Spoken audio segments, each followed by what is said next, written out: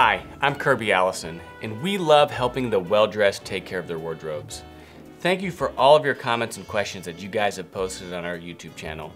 After reading them all and answering as many as possible, I've selected 5 that we're going to feature in today's Q&A video. Each of these individuals I have selected will receive a complimentary pair of our Sovereign Grade shoelaces as a token of our appreciation for their participation in our channel. In today's Q&A video, we're going to be answering your questions about gloves. Remember, if you have any questions or comments while you're watching one of our videos, please ask them in the comments section below each video. I try to get back to as many of those questions as possible.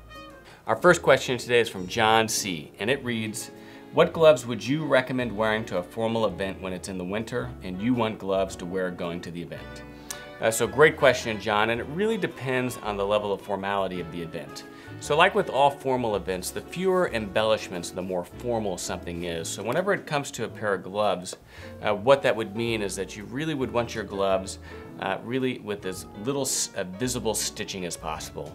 For gloves, what that would mean is that you would want inside stitching versus outside stitching, and you'd want machine veins versus hand-sewn veins because they're going to be straighter and more discreet.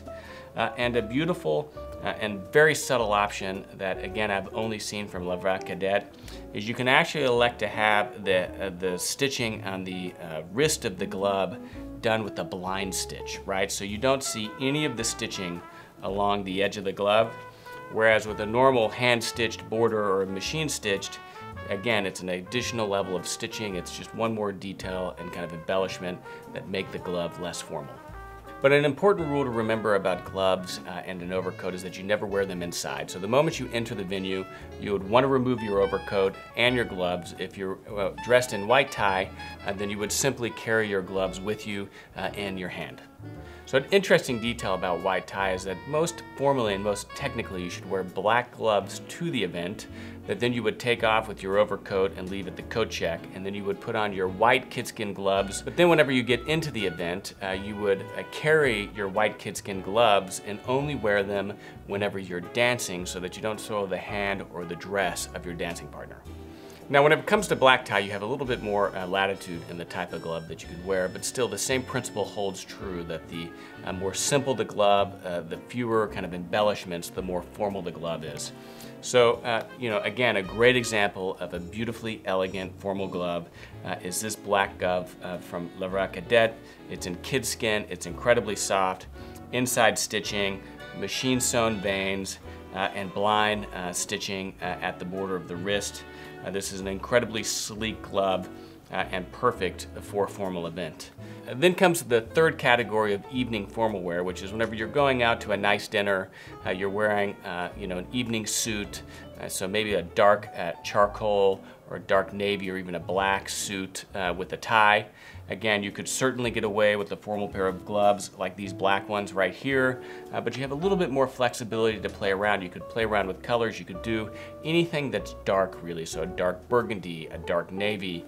You could even wear, these beautiful black alligator gloves.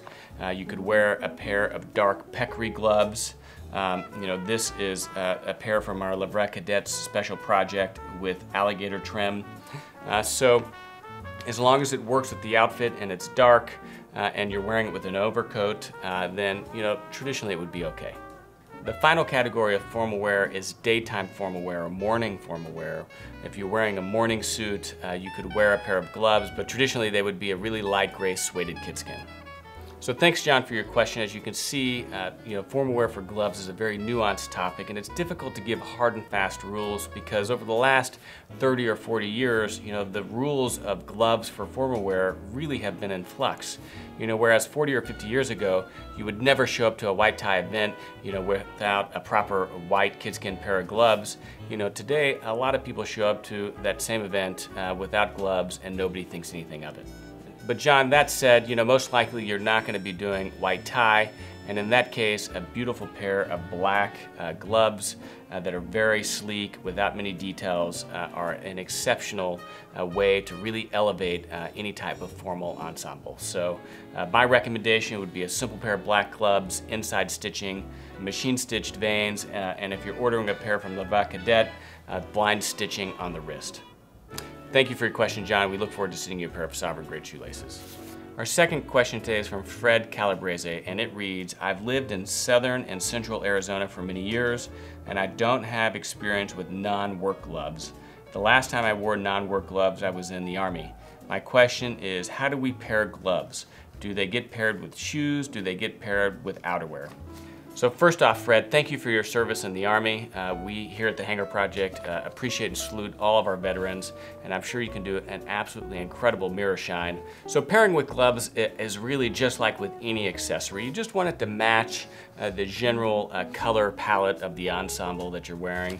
And really with gloves, you know, on its most basic level, I would split them into your browns, and your blacks or dark colors. So if you're wearing a suit like I'm wearing today with brown shoes, you would want to wear a brown colored pair of shoes or something that is of the brown family.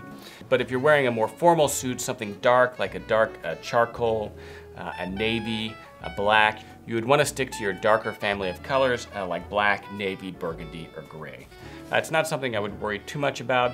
You know, for me personally, gloves are something that, you know, I'm not wearing all the time. So if you were just to buy your first pair of gloves because, you know, it's been so long since you've worn a pair outside of work, you know, I would honestly buy, you know, either a black pair of gloves or something that's a dark gray or a brown. Fred, hope that answers your question, and we look forward to sending you a pair of our Sovereign grade shoelaces. Our third question today is from Andres, and it's about glove care, and it reads, would you recommend using Saphir products like the Renovateur with gloves like these? Andres, really gloves are actually very simple to care for. You know, they really don't need much, if any, conditioning at all. If you were to condition them, you could use something like the Saphir Napa Leather Balm. The reason I would recommend the Napa is because it doesn't contain any waxes. And on a material like this, you definitely would not want to apply any waxes to the surface because it would totally transform just the really soft and supple texture of the skin itself. And then you'd have to worry about the waxes potentially rubbing off on clothing or something else. So definitely I would stay away from anything with waxes. And that's the beauty of the Napa Leather Balm, is it's just those hydrating elements that are going to nourish the leather without adding any waxes. But that said, I've honestly never conditioned a pair of gloves. Glove care is really quite simple.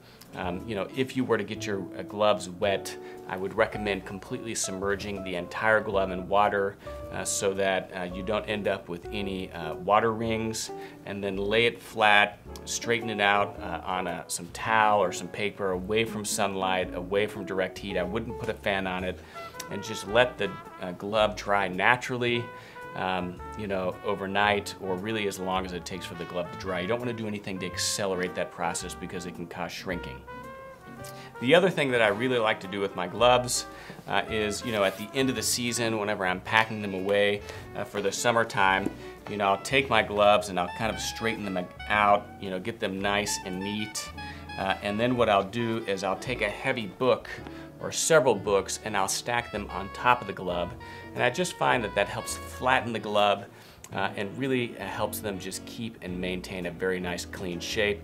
Really in much of the same way that, you know, shoe trees help shoes, again, maintain their shape and prevent unnecessary wrinkling. Andreas, great question, and we look forward to sending you a pair of our Sovereign grade shoelaces. Our fourth question today is from Sora BG1. It reads, great video, Kirby. Always a fan of the Hanger Project. Great new offerings. Thank you. I have a question about Lavaz gloves you may be able to get in the bottom of.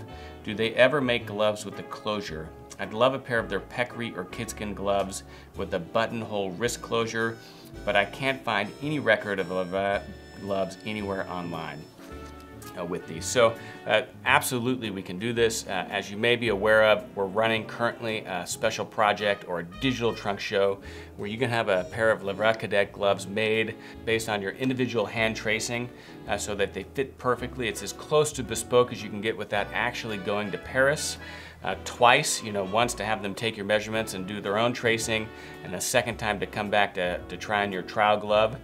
So it's an incredible opportunity to have a made-to-order pair of gloves made specifically for you. And of course, during this process, we can do small modifications like a button wrist closure.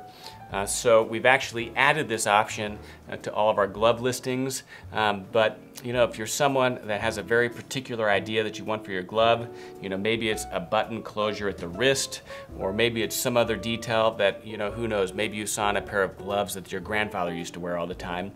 Feel free to contact customer service. We love these types of inquiries.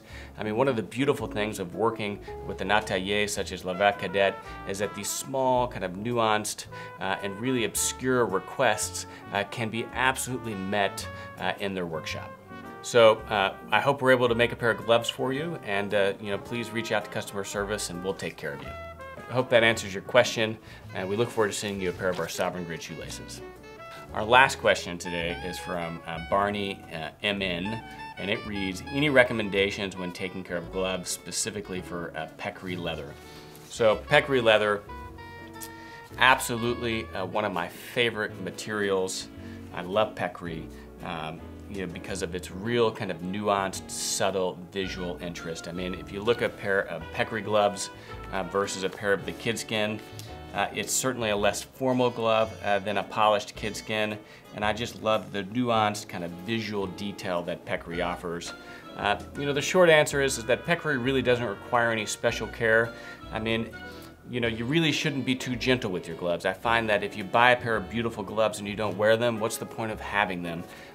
Part of a beautiful pair of gloves is that they can be worn, and that the more you wear them, the more beautiful they become. And the more you wear a pair of gloves, the more they really conform to your hand, the more comfortable they become, the more character they show. So I would never recommend that someone really go easy on their gloves, use them. At the end of the day, it's just a pair of gloves. Now, the one thing that I do like to do just for the care of my gloves is making sure that I always store them flat. And at the end of the day, after I take off a pair of gloves, I'll flatten them out. And if I have something in my closet, I'll actually put a book or something on top of the glove to just further press them down and smooth them out. It prevents, the fingers from, beginning to, really curl under. But other than that, really no special care or attention is required to keep your La Vraie Cadette gloves looking great. Thanks again for your question, and I look forward to sending you a pair of our Sovereign Grid shoelaces. So thank you for all your questions about gloves. I mean, gloves are one of these categories that I just absolutely love. It's one of those obscure accessories that really nobody out there is doing anything in a real deliberate, committed way. So that is the opportunity we've always embraced here at the Hanger Project. We have one of the most comprehensive collections of luxury handcrafted gloves made anywhere in the world. And all of our gloves are made from La Vraie Cadette, which is widely considered to be the best, the finest glove maker anywhere left today. One of the other things to keep in mind is that in addition to our ready-to-wear line that we have here available for purchase, is we also have an extensive made-to-order line. You can commission any made-to-order glove based on your individualized hand tracing. If you have anything special in mind that you'd like to have done, a special color of peccary or a special color of kidskin or some nuanced detail, like I said earlier, from a glove that your grandfather used to wear, please by all means reach out to us. We would love to help bring that into reality. Also, we know that one size doesn't fit all, and that's why all of our ready-to-wear gloves are sized by the ½ centimeter. And we have over 5 sizes for every style to ensure that you can get the perfect fit. Once again, I'd like to take a moment to thank everyone for their comments and questions. It's your engagement on our YouTube channel that make these Q&A videos possible. Not only do these Q&As give me an opportunity to answer in greater depth a lot of the questions that I'm already answering, but they allow me to take a moment to just acknowledge my appreciation for everyone's involvement in this channel. I've absolutely enjoyed this platform and how it's allowed me to connect more directly with you all, and I really have fun interacting with you and answering your questions. If you haven't taken an opportunity to ask a question or make a comment, I invite you to do so. Even if you don't have any questions to ask, just sharing your opinion or your thoughts about the content help us make better videos and this more fun for all of us. I read all those questions and comments and really do enjoy getting back to as many of them as possible. Today I'm wearing a bespoke Chris Despis suit that has a beautiful tan open weave fabric that is perfect for summertime. I've got my Simon & Godard Opera Pocket Square. The suit has working buttonholes, besom pockets, double vents. And my trousers, of course, have a tabbed waistband with a single reverse pleat, uncuffed, with a slight break. I'm also wearing my bespoke George Cleverly bluchers made out of Russian reindeer. It has a hand-stitched apron with a blind stitch split toe. And the socks I'm wearing are a pair of Brashani socks that are a really beautiful kind of geometric earthy green color. I'm also wearing a brown grenadine fino, a sovereign grade tie. And remember, the fino is that finer weave to the grenadine pattern. And I'm wearing my new Optimo Hat Company Monte Cristi Panama hat with a vintage brown ribbon. I'm wearing a pair of our 2.25-inch Kirby Allison horn collar stays. And today I'm wearing my Rolex Datejust, which was a gift from my grandfather. And of course, the tie, pocket square socks, and collar stays are all items that we have available here at the Hanger Project. If you'd like to shop them, please click the link in the video description. If you enjoyed this video, give us a thumbs up, and please subscribe to our channel and turn on your notifications by clicking the bell to the right of the subscribe button so that you can learn whenever we release new videos. If you have any questions or comments about anything we discussed on this video, please ask them in the comments section below. And of course, please visit hangerproject.com, where we have the largest, most comprehensive collection of luxury garment care and shoe care accessories in the world, as well as many other incredible products for the well-dressed. And while you are there, subscribe to our newsletter to receive notifications of new product launches, promotions, as well as a weekly digest of all the videos we publish here on our YouTube channel. I'm Kirby Allison. Thanks for joining us.